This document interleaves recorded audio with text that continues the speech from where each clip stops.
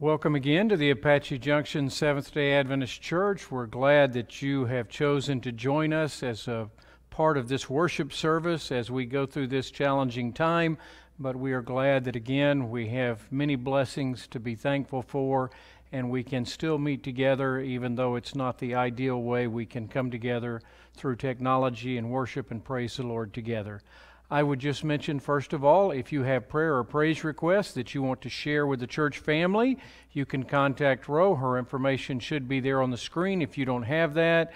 If something comes up during the week that you would like the church family to remember in prayer, you can also let her know and she will send that out. And if you would like to be a part of our prayer ministries team, again, contact her. She will be happy to add you to the list, but we appreciate all of our prayer warriors and what they are willing to do to uplift our needs, our concerns to God continually in prayer. Would also again remind you of our Zoom Sabbath School class. There is an invite that goes out through email or through text, which gives you the link, or you can go straight to the website and get it. If you want to get those emails and you're not, you can either give us your email address or your cell phone number, and we can add that to the list so that you can get that. Just send that to ajadventist@gmail.com. Also, again, would remind you we are doing a small in-person Sabbath school, which you need to register for. You can contact the pastor and let him know you would like to be a part of that. You can register again starting Monday morning and let us know if you want to be a part of that. We are limiting it, and there are some requirements. Those are on the web page, the church website. On the web page, you can look at that and you can see those. But if you would like to be a part of that, that's also from 9:30 to 10:30 in the morning in the social hall. Also, again, we're doing our prayer meeting, Zoom prayer meeting service. We just started last Wednesday night with the last chapters of the Great Controversy. This Wednesday, we'll be studying chapter 30, Enmity Between Man and Satan. There's also a study guide that is available on the website. You can use that to go along, but we would encourage you to join us to be a part of our Zoom prayer meeting service each and every Wednesday night.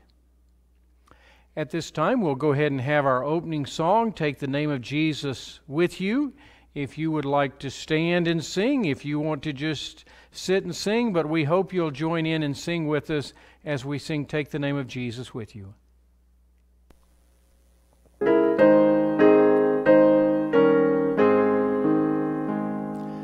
Take the name of Jesus with you, child of sorrow and of woe.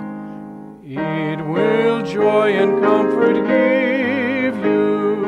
Take it then where'er you go. Precious name, oh how sweet, hope of earth and joy of heaven. Precious name, oh how sweet, hope of earth and joy of heaven. Take the name of Jesus ever as a shield from every snare. If temptations round you gather, breathe that holy name in prayer. Precious name, oh how sweet, hope of earth and joy of heaven. Precious name, oh how sweet, hope of earth and joy of heaven. At the name of Jesus bowing, falling prostrate at his feet, King of kings in heaven will crown him when our journey is complete. Precious name, oh how sweet, hope of earth and joy of heaven. Precious name, oh how sweet, hope of earth and joy of heaven. Again, want to remind you of our church website. Some resources available there at apachejunction.adventistfaith.org. Also the weekly email. If you're not getting it and you would like to have that information, it is there. The message from Pastor Van. Also some of the different church resources. Links are available there. And for our online giving, if you would like to participate through the website, through online giving, there are instructions and the ability to do that there at the church website. Would also remind you our offering this Sabbath is for local church budget. If we were in the church, that would be where the offering would go. Again, want to remind you of all the many different needs of our local church, of our conference church family, of our world church family on every level. But appreciate you continuing to support our local church needs. I would remind you again, our Adobe Adventist Christian School has started. Of course, you can support that year-round, but especially now, remind you of the Arizona tax credit that is available, that you have a choice of sending your money to the state or designating it to go to one of our Adventist schools. And, of course, we recommend Adobe Adventist Christian School. There's the Fry's VIP reward system where you can link your card and a percentage of whatever you spend at Fry's goes to the school. There's the Amazon Smile program. If you order things through Amazon, you can link that where that also helps support our school. But again, we just appreciate your support for our many church needs, for your continued support of our church through your tithes and your offerings. Would also just mention, if you want to mail that in, you can send it to P.O. Box 3250, Apache Junction, 85117, or you can go to the church website and do it through Adventist Giving, and those instructions are available there on the website also. At this time, we'd invite you, if you have some of your children or you just feel young at heart and maybe, you feel brave and nobody's watching or whatever, or regardless of who's watching, if you want to join the Cox sisters as they lead out in a song for our children, we would invite you to do that at this time.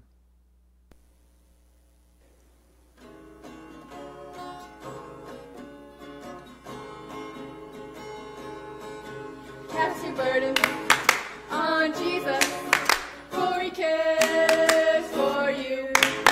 Cast your burden on Jesus, for He cares for you. Higher, higher, higher, higher, higher, higher, higher, higher, higher. Lift Jesus higher, higher, higher, higher, higher, higher, higher, higher, higher, higher, higher. Lift Jesus higher, higher. Cast your burden on Jesus, for He cares for you. Cast your burden on Jesus, for He cares for you. Lower, lower, lower, lower, lower, lower, lower, lower, lower. Send Satan lower, lower, lower, lower, lower, lower, lower, lower, lower, lower, lower. Send Satan lower. Cast your burden on Jesus, for He cares for you. Cast your burden on Jesus, for He cares for you. Super, super, super, super, super, super, super, super, super, supernatural power, power. Super, super, super, super, super, super, super, super, super, supernatural power, power. Cast your burden on Jesus, for He cares for you. Cast your burden on Jesus, for He cares for you. Higher, higher, higher, higher, higher, higher, higher, higher, higher. Lift Jesus higher, higher. Lower, lower, lower, lower, lower, lower, lower, lower, lower. Send Satan lower, lower. Super, super, super, super, super, super, super, super, super. Supernatural power, power. Super, super, super, super, super, super, super, super, super. Supernatural power, power. Thank you, ladies. Appreciate that. We also have special music, which will be by Ivan Morford. Wonderful Words of Life.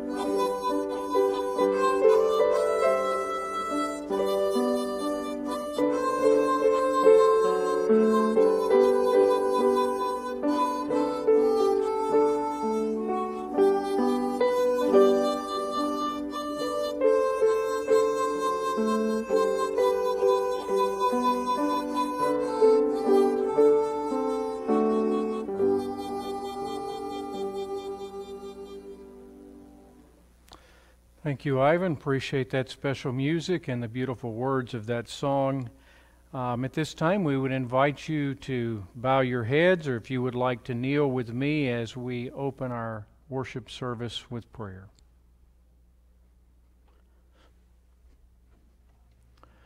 Our gracious, loving Father, again, we are thankful for the privilege we have to come together, and even though it is not the way we would prefer, we are thankful that we can still come together to praise, to worship, to honor, to uplift the name of Jesus. Father, we ask that in this service, that in our lives, in everything that we do, we would have but one desire, and that is to uplift Jesus, to reflect Him, to share Him, to be filled with His Spirit, to be filled with His presence. Father, we would ask that you would be with the many needs of our congregation, with each home, each family, each relationship, that you would guide, you would lead, that you would be with the needs of our country, the struggles, the challenges that are going on, that in spite of all that's going on, that you would lead, that you would use things in a way that is redemptive, in a way that would draw hearts to you. And Father, as we take a moment to open the words of life, we ask for your Spirit to open our hearts, our minds, our understanding. Help us that we would be open to your Spirit, that we would be filled, that we would be changed by your Spirit, by your grace, by your word, is our prayer in Jesus' name. Amen.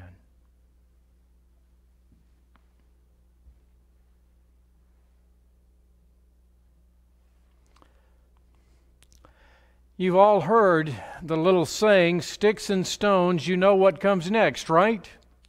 Sticks and stones may break my bones, but what? Words will never hurt me. Anybody believe it? You know, I'm sure you're probably not raising your hand in your house, but nonetheless, is it true? No truth to it whatsoever, is there? The truth is, words can hurt very deeply. Words can also be healing, though at the same time. They can have both effects. There can be words that are said that leave scars from childhood all the way to the grave. Pain and heartache from something maybe a parent said, a friend said, a child said, whoever, somebody said something that it stuck and it left a scar that never quite seems to heal. And yet there can also be those words that make a difference.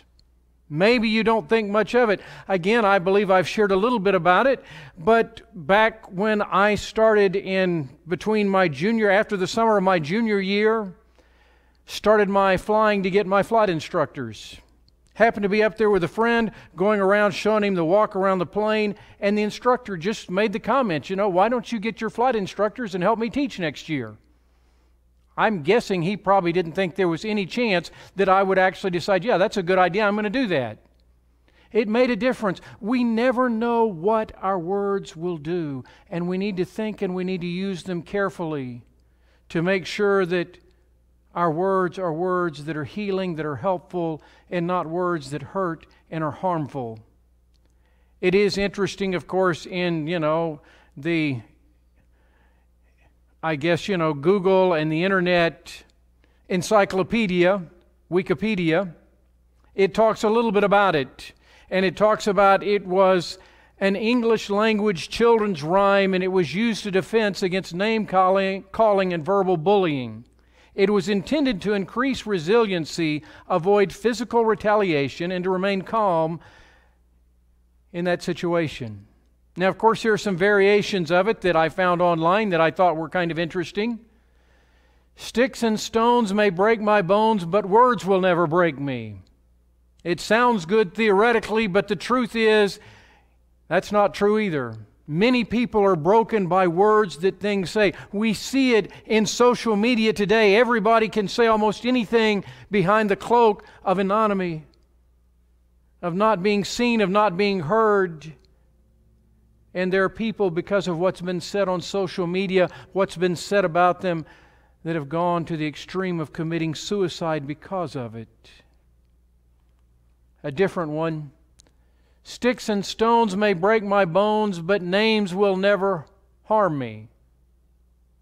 Again, It would be nice if it was true, and I guess theoretically it shouldn't. Shouldn't matter to any of us what somebody calls us, but the reality is it does. In the movie it mentioned, I haven't seen it, but in 2004's Divine Comedy, there I guess was a song that part of the words were this: "Sticks and stones may break my body, but words can tear me apart." Sadly, there is a lot of truth to that simple statement. The pain, the heartache that comes from words that are said carelessly, maybe intentionally with the purpose to hurt, to harm, to wound, to intimidate, all sorts of reasons that we use words that are not healthy. Do names matter? You know, you may have heard some about a particular football team with a name that has been controversial, and because of some pressure, they finally decided to change it. But I went online, why is that word so offensive? Here's one of the things I found on Wikipedia. You can find other things. The term redskin was in fact used in conjunction with scalp hunting in the 19th century. In 1863, a Winona, Minnesota newspaper, the Daily Republican, printed an announcement. The state reward for dead Indians has been increased to $200 for every redskin sent to purgatory. $200 in 1963. I should have done the math, but I can only imagine how much that would be today. The sum is more than the dead bodies of all the Indians east of the Red River are worth.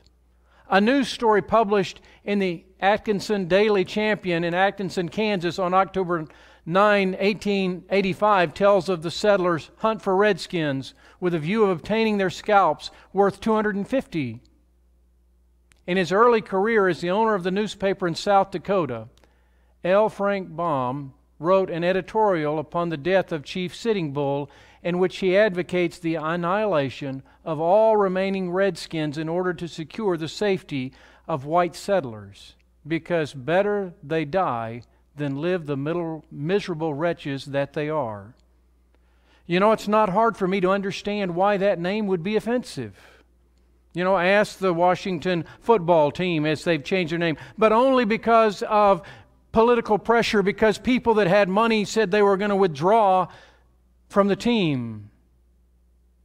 Now maybe you say, well, it's about being politically correct, and I'm not worried about being politically correct.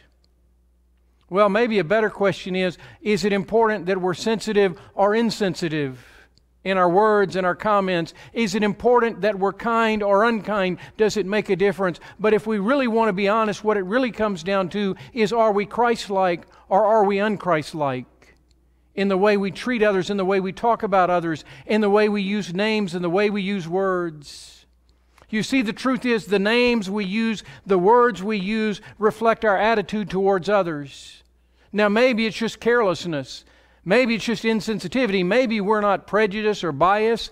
We just don't take the time to understand why this is offensive or why this hurts. But the truth is, folks, should somebody have to tell me the reason it hurts for me to believe it hurts? There's a lot of names that we use. In my home, mi amor or amor, my love, used frequently to talk to each other. Sweetheart, a word that we use. There are a lot of different names, some of them that we like, some that maybe we don't like. I remember, and I'm not going to tell you what it was, but when I was a little child, my mother had a name that she used to call me. It didn't bother me when I was a little kid. When I got older and she kept using it, it just didn't feel right. Just didn't feel comfortable. It wasn't anything derogatory. It wasn't anything horrible or anything like that. I just didn't care for it. And I remember telling her one day, said, Mom, I'd really prefer that you didn't use that name, that you didn't call me that. It's interesting. I don't remember my mother discussing, whether or not I had the right to make that decision or to ask her to do that. I don't remember a discussion about what her motives were or anything else. Simply the fact that I asked her not to call me that was enough. I don't ever remember her calling me that again. That ought to be enough. If we care about people, the fact that it makes them uncomfortable, that they don't like it, that ought to be reason enough, shouldn't it? And yet so often it's not. Proverbs. a little different, but Proverbs chapter 22, verse 1, you've heard it before. A good name is to be chosen rather than great riches, loving favor rather than silver and gold. In the New International Version, just a little different. A good name is more desirable than great riches. To be esteemed is better than silver or gold. How much do you value your name? How important is it to you? Names are important. You remember in the story of Jacob, the name that he was given, the meaning of it, it represents something. One who follows on another heels, supplanter. And sadly, this was the history of Jacob for way too long. It was Jacob who decided with his mom that, we need to take things in our own hands. Your dad is going to bless Esau, and he's not supposed to do that. We need to intervene. We need to intercede. The pain and the heartache that came from that. It is many years down the road, many pains, many sorrows later. But you remember, as Jacob is returning home, he has the night of wrestling with the angel, wrestling with God, as Esau is coming to meet him. Genesis 32 verse 28 puts it this way, and he said, your name shall no longer be called Jacob, but Israel, for you have what? For you have struggled with God and with men and have prevailed. Now, I can't go back and ask, but I've got a good suspicion that I know which name Jacob preferred. That he would much prefer to be called Israel than Jacob. To be called the one who struggled with God and man and prevailed versus the one who is on another's heel, who is a supplanter. It's interesting. Maybe you remember in the story of the 4 Hebrews, of Daniel and his 3 friends. Their names, the Hebrew names, had meaning. They represented the character, at least, that was hoped for the child to have. Daniel's name meant very simply, God is my judge. I wonder how often we have forgot God is my judge. He's your judge. He is the judge. Now, Jesus says all judgment has been committed to Him, but I don't find any judgment that's committed to me. Not my job to judge you. It's not your job to judge me. Certainly we have to make decisions in our lives. We have to make decisions what we believe God's Word means, but ultimately it is God who sees and judges the heart. Hananiah, Yahweh is gracious. I wonder how many times we forget the graciousness of God, the patience, the long-suffering. How gracious God has been to you and to me, to us each and every day. Michelle, who belongs to God? A simple question. A question that we need to be reminded of. A question that goes along with our sermon, with the whole concept of Scripture. Do you belong to God or not? Or are you willing to acknowledge that you belong to Him? And Azariah, Yahweh helps. Something that we need to remember. It is interesting. A little bit later in Daniel chapter 4, when Nebuchadnezzar has another dream, this dream he remembers, and he calls the wise men and astrologers, and once again they cannot interpret it, they cannot give him the meaning, and so he calls Daniel, and it's interesting what he says, but at last Daniel came before me, his name Belteshazzar, according to the name of what? My God. Of course, Belteshazzar, Shadrach, Meshach, and Abednego were all names representing the pagan gods of Babylon. Ultimately, my friends, my name represents either the God of heaven or the gods of this world. But at last Daniel came before me, his name Belteshazzar, according to the name of my God. In him the Spirit of what? Is the Spirit of the Holy God. And I told the dream before him, saying, and he goes into the dream. But in him is the Spirit of the Holy God. My friends, is God's Spirit in you and in me? Because there's only 2 spirits. If it's not God's Spirit, it's another spirit, and I don't want that Spirit in me. Our scripture that we've been looking at, 2 Chronicles chapter 7, verse 14. If my people who are called by my name will what? Will humble themselves and pray and seek my face and turn from their wicked ways, then I will hear from heaven and forgive their sin and heal their land. Called by my name. What does it mean to be called by my name? Well, I suppose I could use it literally. To be called by the name Bledsoe, it means something. Probably not near as much to most people as maybe it does to me, depending on how you use it. Now, there's a few people, that have asked me if I'm related to Drew. Used to play quarterback for the New England Patriots, played for the Dallas Cowboys. Was nice when he played there. It made it very easy to get nice personalized jerseys that already had my name on it. But again, ultimately, our names are not really what matters in that sense. It is that we are called by God's name. It is about a relationship that we have. It is about identity. Do we realize who we are, that we were created in the image of God? That God is in the process of trying to restore that image in us if we will cooperate. He wants to have a personal relationship with you and with me. He wants us to know that our identity is not that we came from some monkey, from some evolutionary idea, but that we were created in His image. He made us, and He will restore us if we will allow Him. Some of the different names, and we don't have time to look at all of them, but the different names in Scripture that represent who God is. Exodus chapter 15, verse 26.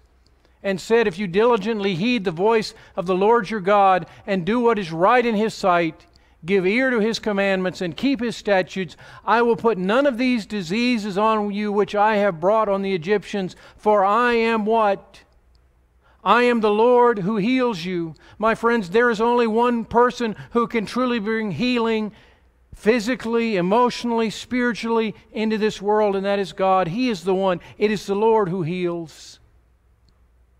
Exodus chapter 31, verse 13, speaks also to the children of Israel, saying, surely my Sabbaths you shall keep, for it is a sign, what?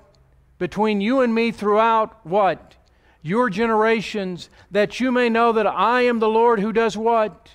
Who sanctifies you. My friends, there is only one person who can make you holy, who can sanctify you, who can truly change you in a healthy, positive way, and that is God. It is the Lord who sanctifies you, who makes you different. The Psalm, the 23rd Psalm, the very first verse, the Lord is my shepherd, I shall not want.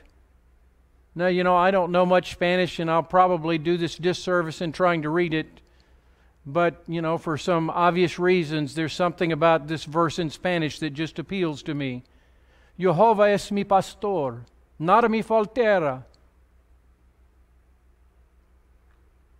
The Lord is my pastor. That is the concept of shepherd. Folks, I don't know what you're going through, and maybe the pastor has let you down, be it this one or some other one, but there is one that will never let you down. Jesus puts it this way, I am the good shepherd. The good shepherd gives his life for the sheep. I am the good shepherd, and I know my sheep, and am known by my own.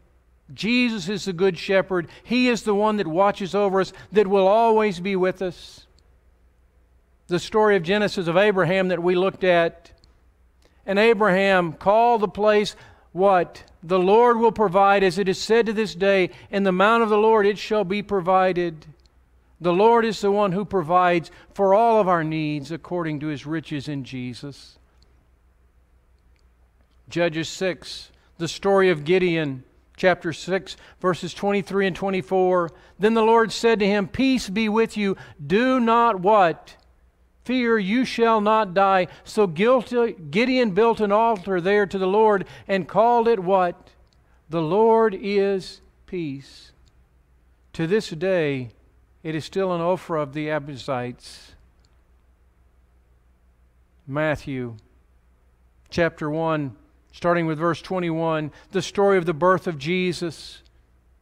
And she will bring forth a son, and you shall call his name what? Jesus, for he will do what? He will save His people from their sins. My friends, the Bible is very clear. There is only one name given among men in heaven and earth, anywhere, that can save us, and that is the name of Jesus. There is no hope anywhere else. Jesus is the way, the truth, and the life. There is no way apart from Jesus. There is no truth apart from Jesus, and there is no life apart from Jesus. If you're apart from Jesus, I invite you to return to Him. He will restore your broken relationship. So all this was done that it might be fulfilled, which was spoken by the Lord through the prophet, saying, Behold, a virgin shall be with child and bear a son, and they shall call his name Emmanuel, which is translated what? God with us. My friends, from the moment Adam and Eve sinned and broke that relationship, the longing of God's heart has always been to be with His children, to be with us. Back in the early history of the Israelites, you remember when they built that sanctuary, God said, let them build me a sanctuary that what? That I may dwell among them. God wants to be with you each and every moment, each and every day. Will you allow God to come into your life? Will you allow Jesus to fill you with His grace, with His Spirit? Will you allow Him to be with you? Acts chapter 11, verse 26. And when he had found him, he brought him to Antioch. So it was for a whole year that they assembled with the church and taught a great many people. And the disciples were what? First called Christians in Antioch. That name that we still go by today, that name that they got because all they wanted to do was talk about Christ. I wonder, if people were to name us today, would they actually call us Christians? Or would they call us something else? What is it that we really talk about, that we focus on?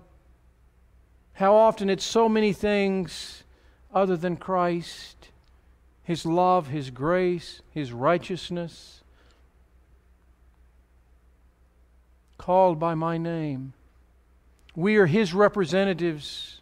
In everything we do, we are to represent Him. We are to reflect His character in our hearts and our lives, in everything we do. The question is, do you reflect Jesus? Do I reflect Jesus?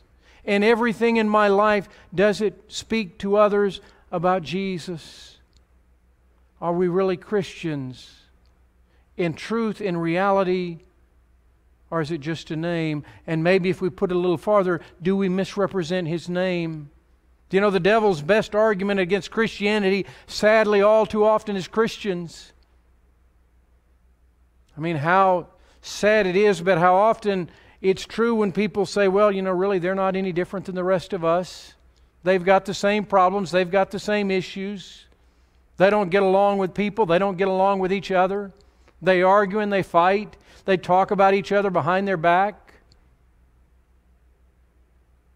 It would be nice to say that wasn't true, but do we misrepresent His name, misrepresent His character, misrepresent who Jesus really is? A commandment, you may remember it. It's the third commandment. You shall not take the name of the Lord your God, what? In vain. For the Lord will not hold him guiltless who takes His name in vain. Well, Pastor, that means we're not supposed to use profanity. Well, certainly that applies, but I think that's just, a cheap excuse so I can do all sorts of things. What does it mean to take God's name in vain? When I, as a Christian, don't act like Christ, I'm taking His name in vain. When I fail to represent Jesus in my life, in my conversation, in my family, in the way I treat my spouse, in the way I treat my children, in the way I treat my parents, in the way I treat my friends, even in the way I treat my enemies, if I don't do it in a Christ-like way, I'm taking His name in vain. I'm breaking the commandment. We're good at talking about that fourth commandment, and I love it. Don't misunderstand me. I love the Sabbath. It's a beautiful doctrine. But my friends, the Sabbath doesn't mean anything if we're taking the Lord's name in vain each and every day, if we're misrepresenting His character, His grace, in the way we talk and in the way we treat other people. Well, but Pastor, you don't understand. They're sinners. Well, yeah, I do understand, because that's what all of us are. The Bible says there are none righteous, no, not one. We're all sinners, in need of a Savior, in need of God's grace, in need of demonstrating His grace in our lives. Called by my name, the God who heals you, the God who sanctifies you, The God who is my shepherd, He is the good shepherd. He is the good pastor. He is the one that is there for you anywhere, at any time, no matter what you're going through, no matter what you may feel. Believe me, trust God that He is there. The God who said He will never leave you will never leave you. The God who provides, the God who is peace, the God who saves, the God who is with us. We are called by that name. We are to represent these qualities, these characteristics in our lives and our relationships, to be a demonstration of God's grace, of His character. And we could look at a lot more names and what they represent. We don't have time. His name, have you accepted it? You know, I remember early on when Marina was probably about 10 years old, I should have checked, probably about 16 years ago or so. You know, we went through the process of legally adopting, or I did, legally adopting him, where he took my name. Now, he had a choice. Granted, I suppose legally he wouldn't have had a choice. We probably could have forced it on him. He was a minor. But it was his decision. Do you want to have your name legally changed? Do you want to be a Bledsoe? It was his choice. But you know, it was a neat experience that day when the judge took the paperwork, looked over it, and pronounced that his name was changed. Now the truth is, you know, he's become like me in some ways. I'd like to say they're all good, of course, but the truth is, you know better. You know, some ways they're better than others. But my friends, ultimately we need to be like Jesus. Because in every way that we're truly like Jesus, it's always good. There are no bad habits that we can pick up from Jesus. There are no negative qualities that Jesus has. And we all have a choice. We have a choice who we will belong to. But the truth is, we only have two choices. You see, we can represent the name of Jesus, or we can represent the name of Satan. Those are the only two options. Those are the only two choices. Either the truth is I'm becoming more like Jesus, or I'm becoming more like Satan. Are you taking time to get to know Jesus and His Word and the Scripture? Have you accepted His name and all that comes with it? One of my favorite scriptures, 2 Corinthians chapter 5, starting with verse 17. Therefore, if anyone is what?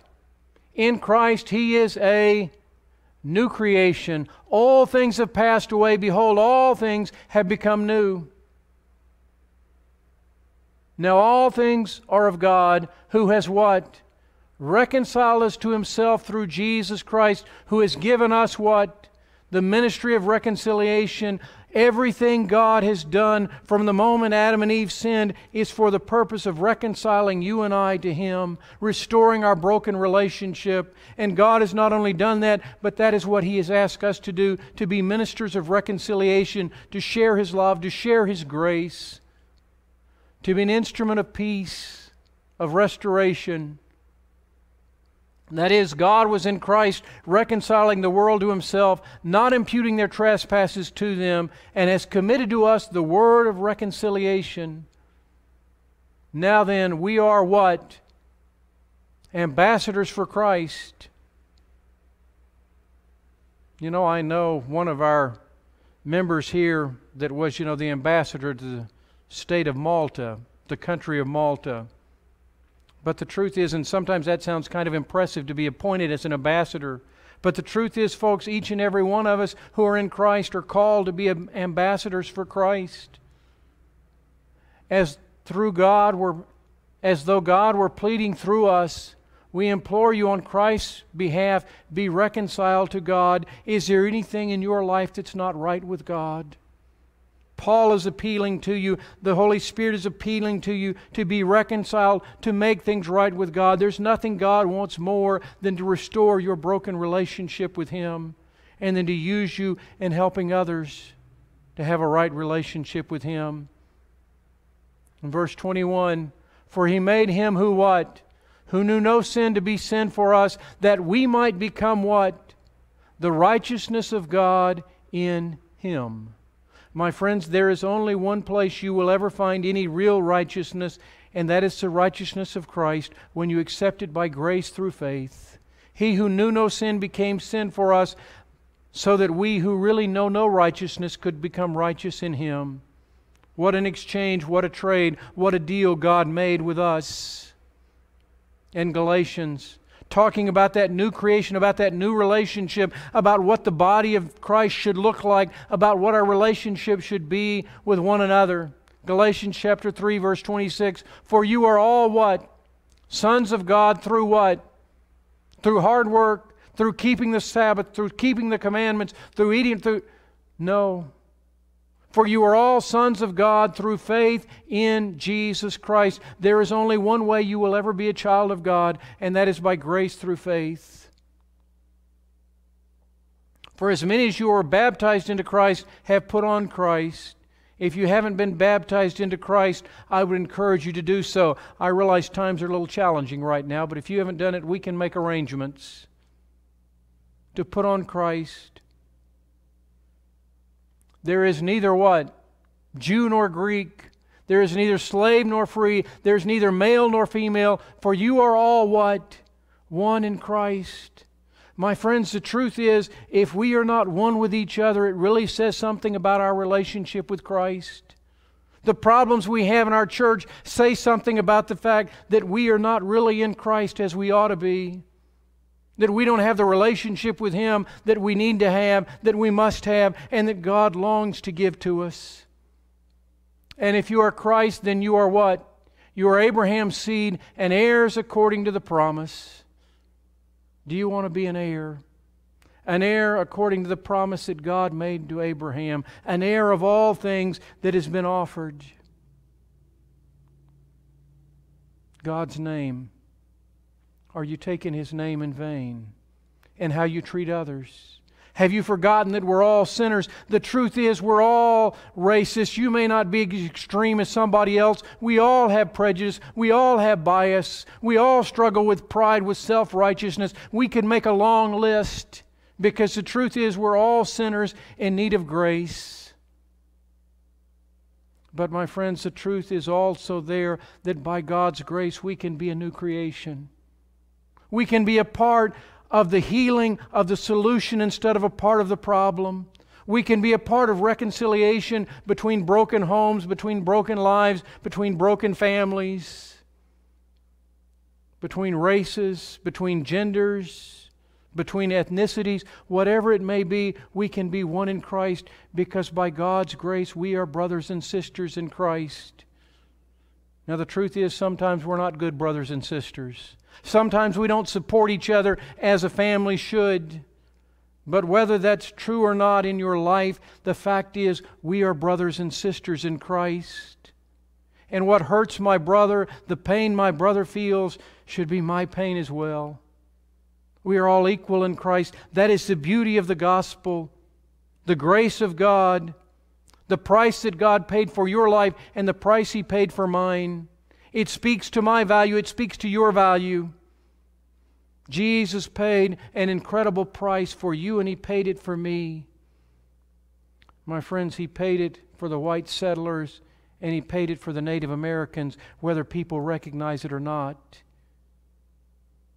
He paid it for those that are red or yellow, black and white. Whatever it may be, Jesus paid the same price. And He values each and every one of us the same way, and He asks us to value one another the same. See, really the question is very simple. Are we pre-Pentecost disciples or are we post-Pentecost disciples? Pre-Pentecost disciples are arguing about who's going to be the greatest, about who's going to be in position, about who's going to be in authority, about who's going to be in charge. Post-Pentecost disciples have set aside their differences. Through prayer they have come to one accord. They have been filled with the Holy Spirit, and they only have one desire, and that is to tell the world about Jesus. There's a reason they were called Christians, because that's all they wanted to talk about. My friends, are we filled with the Holy Spirit? Are we being led by the Holy Spirit? The truth is we know the answer. If it was yes, we wouldn't be here. Things would be changing. Things would be like they were in the early church. The problem is we're not. And it started with them spending time on their knees, spending time in prayer, making things right with one another, setting aside their personal differences, coming together with one desire, and that is to tell the world about Jesus. My friends, if we ever come to that point, or maybe I shouldn't say if, when by the grace of God we finally come to that point, we won't be here very long. Do you believe you've been adopted into the family of God? Do you believe you're a part of His family? Do you want to be a part of that family? I love 1 John chapter 3. Beautiful passage. Behold, what manner of love the Father has bestowed on us, that we should be what? Called children of God. Therefore the world does not know us, because what? It did not know Him. Beloved, now what? We are children, not we will be, not maybe if we're good enough we can be. We are. Why? Because God said so. And it has not yet been revealed what we shall be, but we know that when He is revealed, we shall be what? We shall be like Him, for we shall see Him as He is. My friends, that is a statement of faith, but by the grace of God, we need to be seeing Him as He is today, more and more and more. And everyone who has what? Has this hope in Him purifies himself just as He is pure. My friends, what is the hope you have in your heart? Do you want to be pure just like Jesus is pure? It comes by focusing on Him. Do you want to be like Jesus? Would you like to accept your adoption? Would you like to say, Lord, I want to be a part of your body. I want to be a part of your family. I want to be your child. Would you like to accept Jesus as your Lord, as your Savior, as your brother? Maybe more importantly, when you see Jesus coming in the clouds of glory, will you be among those who cry for the rocks and the mountains to hide you from His face? Or will you be among those who say, Lo, this is our God, we have waited for Him, and He will save us? Our gracious Father, truly we do not begin to comprehend the gift we have of being called by your name, of being your children, of being your sons, of being your daughters, of being brothers and sisters in Christ. Father, I would ask in the quiet of this moment, if there is someone who hasn't accepted that relationship, or maybe they accepted it, but they've drifted away, that relationship has become broken, it's become fractured, that in the quiet of this moment they would say, Lord, I want to be your child again. I want to be reconciled with you. I want to be reconciled with my brothers and sisters in Christ. I want the ministry of reconciliation. I want to be used by your Spirit to help others to be reconciled to you. And I want one day to see my Father, to see my brother coming in the clouds of glory to take me to the place He has prepared. Ultimately, I just want to be like Jesus. Father, may this be our prayer each and every day. In Jesus' name, amen. For our closing hymn, I invite you to sing with me like Jesus.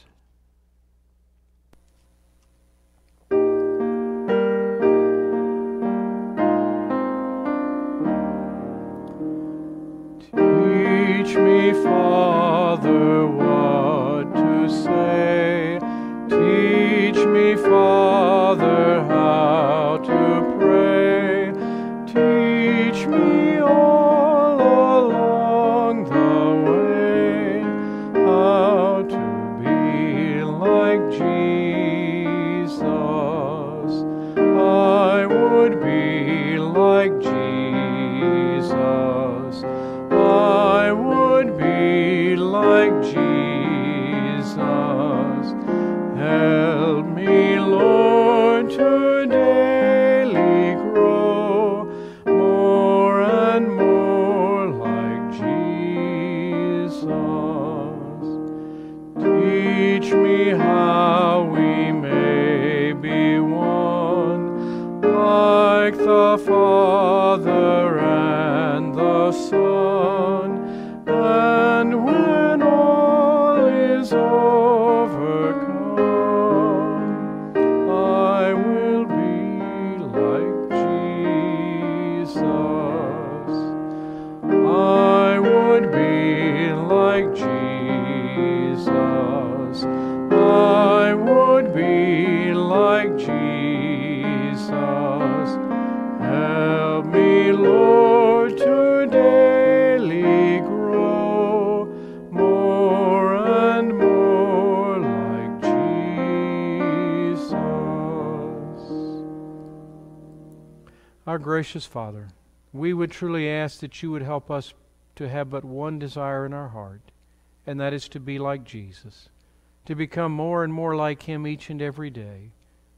Father, if there is anyone that hasn't accepted your grace, that hasn't accepted Jesus, again in the quiet of this moment, I would invite them to respond to your Spirit, to say, Lord, I know I'm not like you, but by your grace, I want to be like you. I want to be your child. I want to be called by your name, and I want to be ready to meet you when you come. Father, it is our desire that each and every one of us, on that day when you come in the clouds of glory, because we have been called by your name, because we have become like you by your grace, by your Spirit, that on that day each and every one of us may say in one voice, Lo, this is our God. We have waited for him, and he will save us. This is our hope in Jesus. Amen.